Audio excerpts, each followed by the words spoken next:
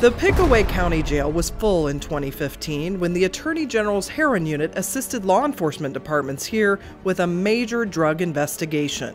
72 people were indicted. Our corrections officers became medical personnel. They had to learn how to deal with people coming off of the addiction of heroin and the dangers associated with that. With the opiate crisis, there was a revolving door of inmates who'd get clean in jail, get out and use, only to end up back behind bars.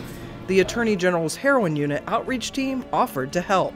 Jennifer Binger reached out to me. When we initially met, the plan was that we were going to have a community meeting. And that community meeting, at the end of the day, was going to create a plan of what we need in Pickaway County, where the resources are, connect the people that need to be connected, and not tell us in Pickaway County how to fix the problem. You know, it's our problem. It's our problem that we need to figure out, and how to fix our problem. Jennifer, personally, we spoke to her.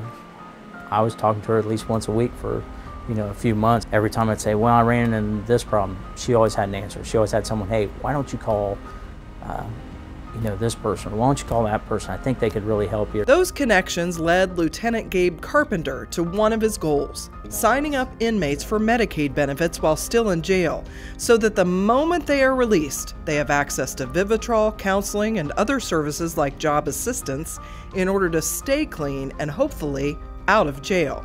How long have you been incarcerated? A county job and family services employee now comes to the jail to enroll inmates, eliminating the normal 30-day gap time between an inmate getting out and getting help.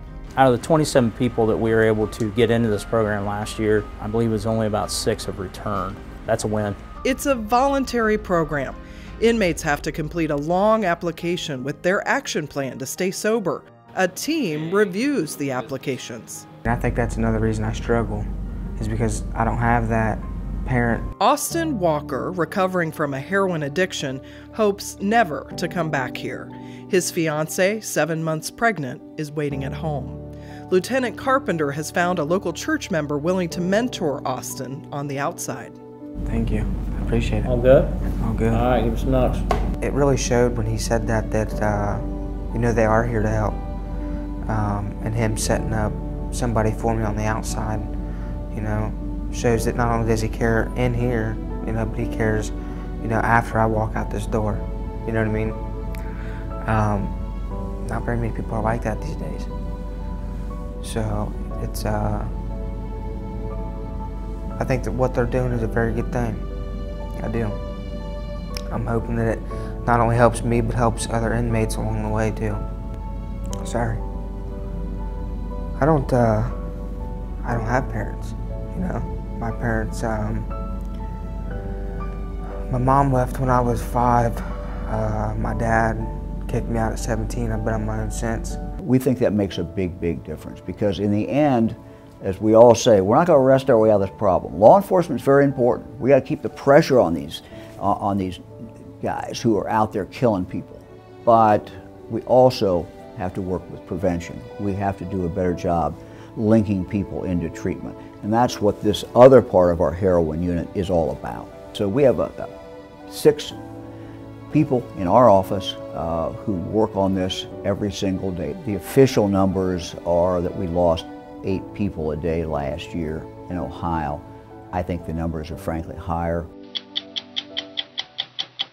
This is the worst drug epidemic I've seen in my lifetime. Working together, we can change Ohio's headlines. We can change our story. The face of heroin today is the face of Ohioans. This wave of heroin and opiates that is drowning the state, it's still coming. But there is good news, and I'm an optimist, and I think I see a lot of good news out there. Not terribly long ago, Summit County had a big surge of overdoses. There were over 40. And our community outreach staff reached out to both the law enforcement as well as the public health side to see what we could do to be of assistance. Brainstorming ideas, this one stuck. What if Summit County's 17 health inspectors could reach their 3,500 restaurants with a flyer to help managers recognize the signs of addiction with quick resources to help? We targeted neighborhoods that we knew had higher incidence rates for overdose, but also surrounding areas as well. Now it's another good idea the Heroin Unit can share with other counties across the state.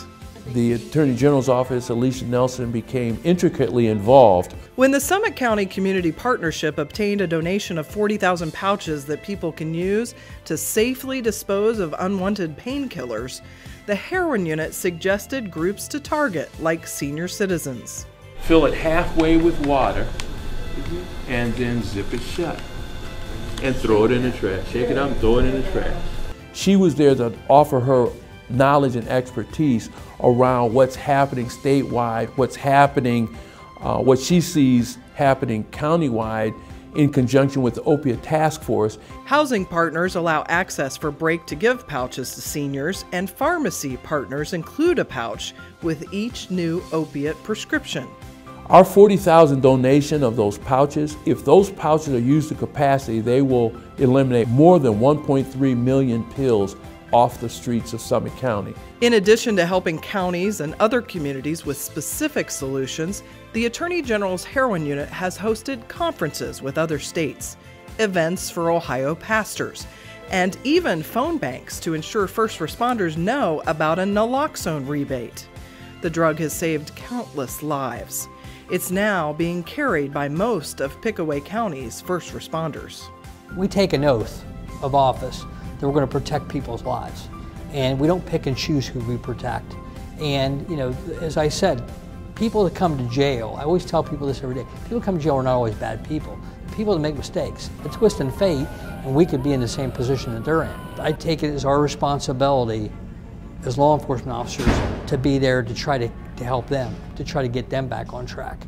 And having the assistance and the support, more than anything, the support of our Attorney General and our Attorney General's office means a lot. I'm convinced that every Ohioan can be involved in some way at the local level to make a difference, to save lives.